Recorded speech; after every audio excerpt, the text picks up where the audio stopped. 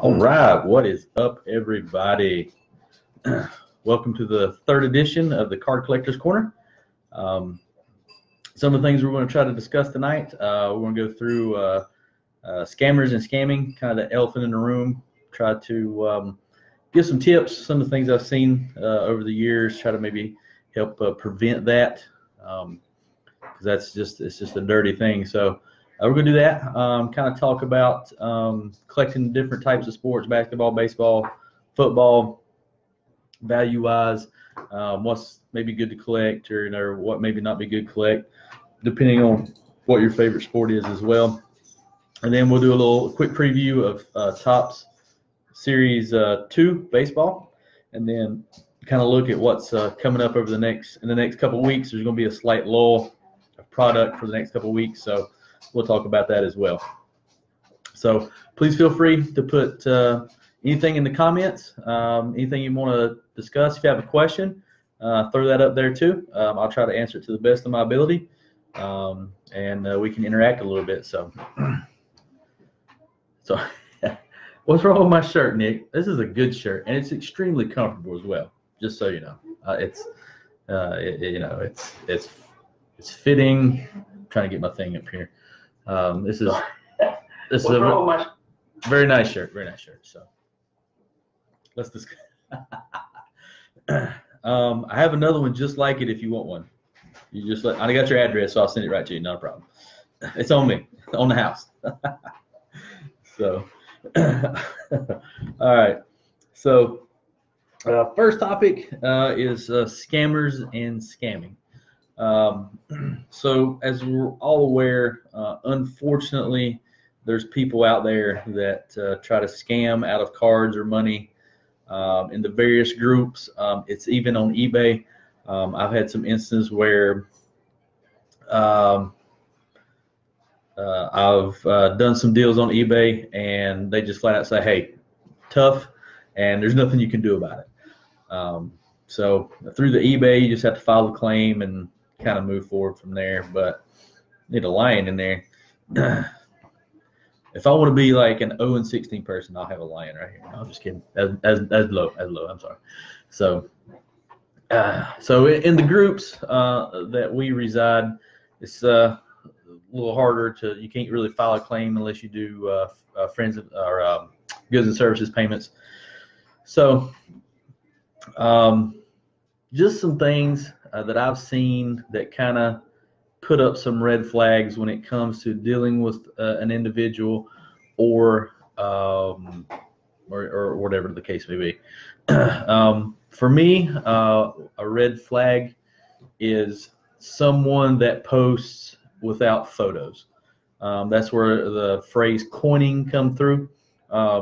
You can literally put a coin in your photo if you like, but usually someone will take, a sheet of paper or a business card or an ID or something that has their name and date.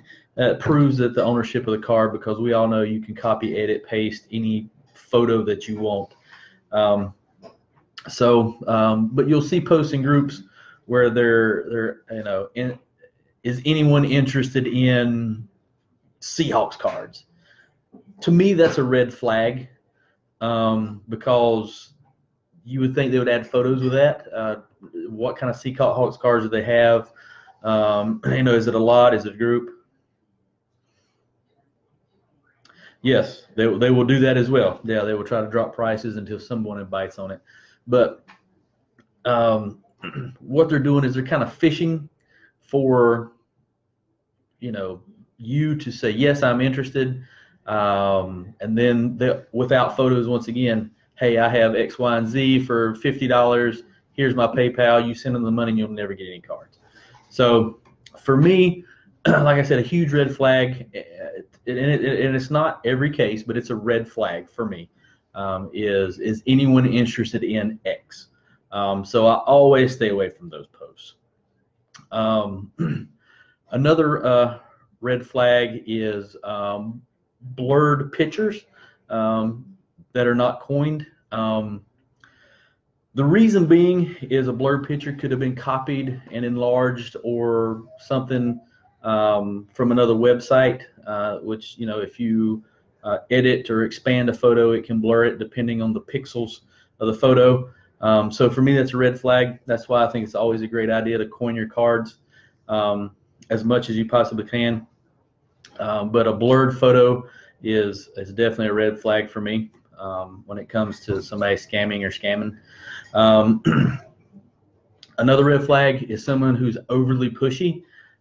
If somebody is just constantly berating you about the card or buying a card or trying to trade the card, to me that's a red flag as well, because if they're trying to be overly pushy, they're really trying to get something out of you, and they're not going to give you anything in return. So usually, and I've encountered these over the months, usually if I get somebody that's overly pushy, I kind of just, say, hey man, appreciate it, but I don't know, I'm gonna think about it, I'll let you know, and then just kind of move forward from there. So that's another red flag.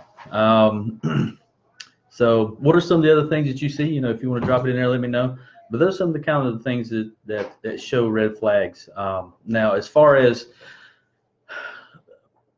preventing getting scammed, like us in our group here, always ask for vouchers. If somebody's honest and you're getting ready to do a fairly large deal or whatever the case may be, I think it's quite okay to ask for somebody to vouch on each side. And if the person is genuine, they won't mind either, because you're getting to know that person. It's your first interaction with the individual. And like you said, as we know, there's scammers out there, and it's nothing against the individual. It's just, let's get to know each other through some other people that you've had dealings with. So when you get to about that 5 voucher area, 3 to 5 vouchers, I think you're okay to make the deal or do the trade or whatever the case may be. So, hey, what's up, Sean? How you doing, man? So that's Sean. It's Daniel on here, but Daniel Kuntz owns Overtime Memorabilia. Has some amazing memorabilia pieces, some amazing singles that he has at his shop. It's really super nice, high end. Those once in a lifetime cards. So he's got some stuff on our group page. So check him out. His memorabilia pieces are top notch. They're absolutely amazing. So if you're looking for that memorabilia, custom as well, he does custom work. So check him out at Overtime Memorabilia. But yeah, if you got crazy names, stuff like that, it's always that sets up a red flag too. One of the ways to protect yourself is obviously paying goods and services through PayPal. That kind of protects you. You still have to go through the claim process if something does happen, but people can always. What is it? I'm not flipping cards tonight, baby. Bam! I'm not flipping no cards tonight. So bad shirt. Come on, guys. It's the Cowboys. It's a great shirt. Oh, but there's always the potential of chargebacks. I've seen chargebacks on eBay as well. So, but that's another way to protect yourself. For me, the number one way for protection is going through the vouch process. God, you guys are killing me. I'm not wearing. All right, next week I'm wearing my Cowboys jersey. I'm gonna wear my TO jersey just for you guys. So Hall of Famer, by the way. For me, the two things I would look for is coining cards.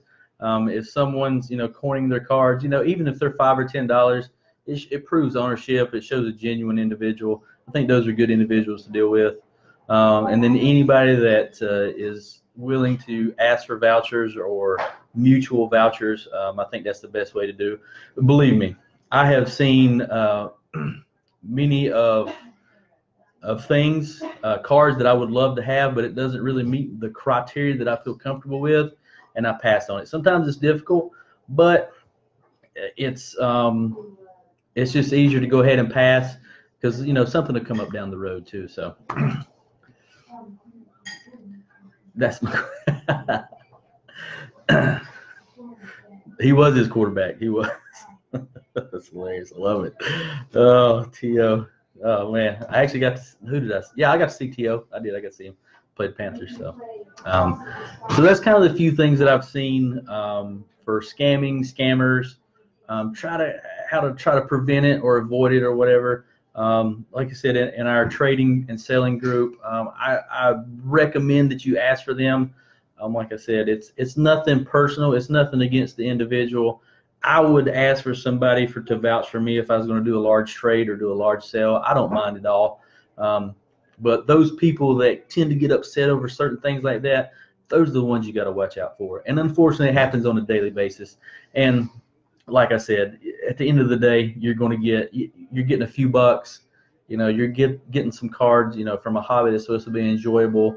So I mean, I personally don't understand why people do it.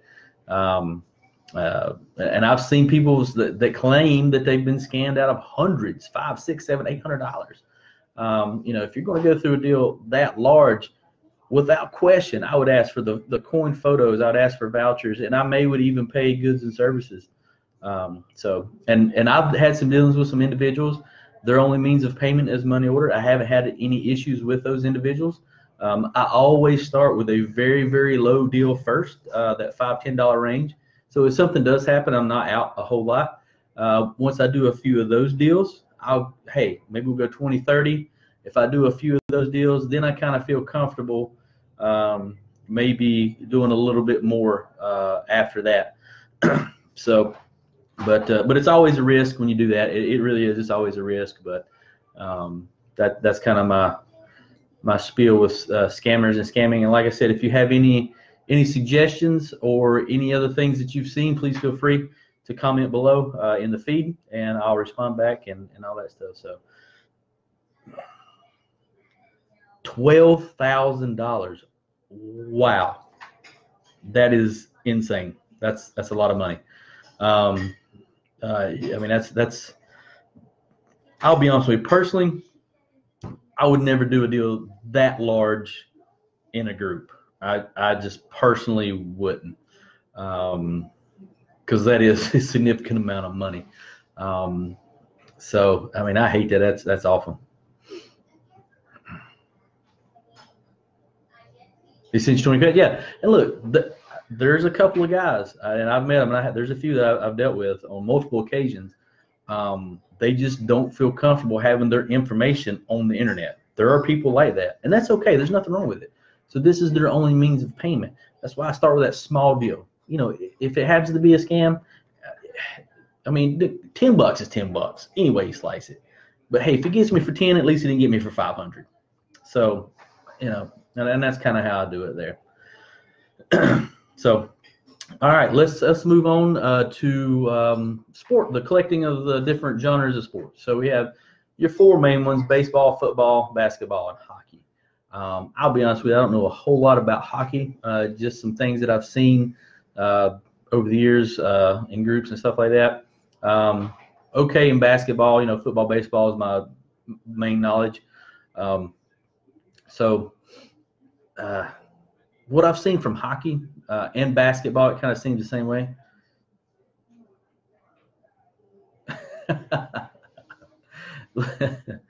Look, this is the only shirt. Here, let me show it for you right here. This is the only shirt you'll ever need, ever. It's gorgeous. Look at this. Quality, American-made material right here. Yeah, I don't know a lot about hockey. Like I said, for me, hockey cards, if you hit the right individuals, like I know that, Connor McDavid was hot a few years ago. The big name hockey guys, they do sell for quite a bit of money. It's not like basketball, where in basketball, if you hit, at this point this year, let's say, if you were to hit a Kyrie Irving auto, people don't desire that as much as they would a Mitchell auto, the rookie from Utah. So hockey seems to really like their stars a whole lot, and kind of nothing else from what I've seen. Like I said, I don't know much about hockey, so if I'm a little off base, please feel free to let me know. Basketball is all about rookie cards. I feel like nobody wants anything but rookie cards, which makes it hard, especially if you're trying to, if you buy a couple boxes or you're in a break or something like that, and because there's good players on most teams, and if you hit that Kyrie Irving auto, out of a box, somebody it's not worth as much as I feel like it should be, because it's Kyrie Irving, one of the best players in the NBA, or an Anthony Davis auto. They just want the rookie cards, which I get to a certain degree, but it's not that way for at least for football. In football, all good players are desirable. I mean, everybody still wants a, let me throw somebody out here. A third-year Dak Prescott auto, Cowboys. That's right. Everybody still wants, especially the fans of the team. That fifth-year Derek Carr patch auto. People still desire, an Eli Manning auto. 12 years, 13 years in. Especially if you're a Giants fan. Those still have good value.